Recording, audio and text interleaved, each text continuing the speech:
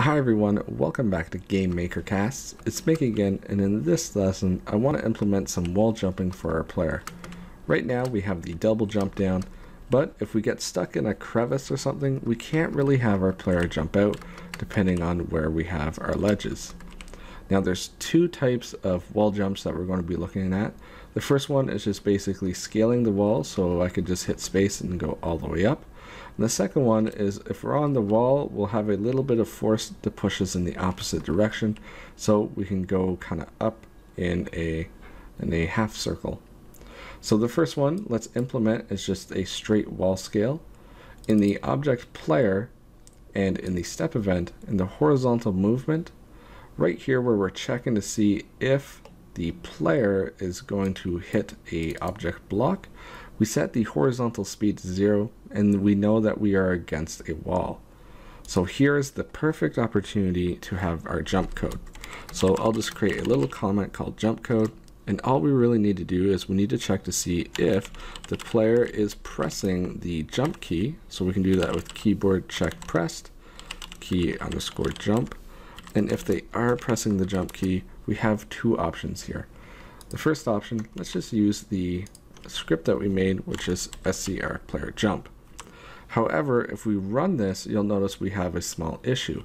When we go against the wall and we press space and then we press space again and again, we don't get that third jump as expected. We only get our double jumps.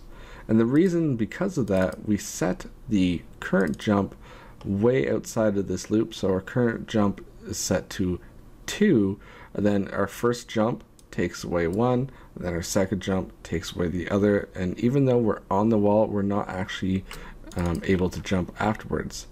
So the quick fix to this is before we jump, we set our current jump to equal the maximum number of jumps that we have.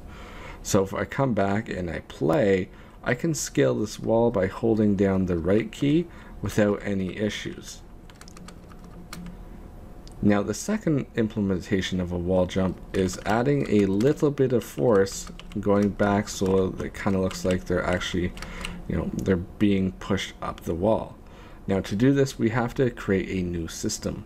The system is going to tell us which way our player is facing. So I'm going to edit my player sprite, and all I'm going to do is draw a small little triangle here at the start, just so we can see if our player is facing to the left or facing to the right. Now if I run the game, obviously this system has not been implemented, so our player is always going to face to the right even though I'm moving to the left. To fix this, we're going to create a new variable in our player's create event, and in here we'll just call it facing, and we'll have it as a value of 1. We're going to be using two values. We'll have 1 equals to the right and -1 equals to the left, and these will become more apparent in just a second. In the step event, there's a couple different places we can do this. We could easily do it in the horizontal input, so let's do it there. If the other place we could do it is just really outside all of these if statements. If we go up to a horizontal movement, all we need to do is check to see what direction, let's check the horizontal speed actually to see which direction we're going. We could say if horizontal speed is bigger than 0, well, we know we are facing to the right. Else if horizontal speed is less than 0, well, now that we know we are facing to the left, and just like before, we're replacing right with the number 1 and left with -1.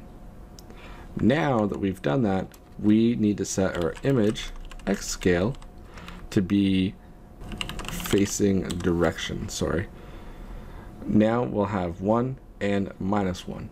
So if I hit play and I move to the right, facing as 1, so our player will stay facing the right.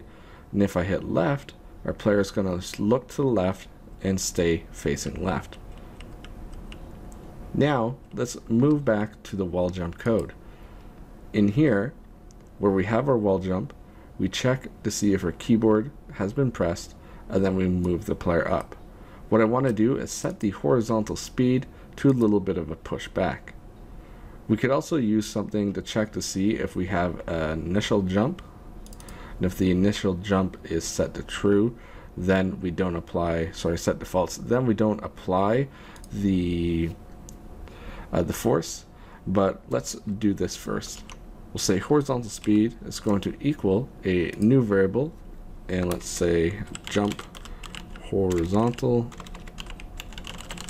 force, and let's set it to the max speed times 2.5. And this is just a number that just randomly came in my head, nothing special. So the horizontal speed is going to be equal to the horizontal force. Now right now it's set to 12, I believe, so that will give us a number roughly at 26, and what we need to do is change this based off of the direction that we're going in. Now, so we could say the force times facing, and then what we need to also say is times -1. Now the reason that we're using -1 is because if you remember, facing was 1 and -1. So if you take a number such as 1 and multiply it by -1, that number becomes -1. If you take a -1 and multiply it by itself, which is -1, that number becomes 1. So that will give us the opposite direction that we're facing. So if I run the game one more time, and I come over to the wall, and I jump up and then I hold my right arrow, you'll see we get a little bit of a force, and I can continuously just go up the wall just like before without any issues. Now it all depends on what you want your game to do and what wall jump you want to use. I'm going to remove this from my code, but I'll leave it in there so you can download it. And that brings us to an end for this lesson. We've implemented 2 different kinds of wall jumps, and I'm just going to stick with the normal wall jump here. And we also implemented a new system that would tell us which way our player is facing. I'd like to thank you for watching. Please like, comment, and subscribe. And if you would really like to, please support me on Patreon.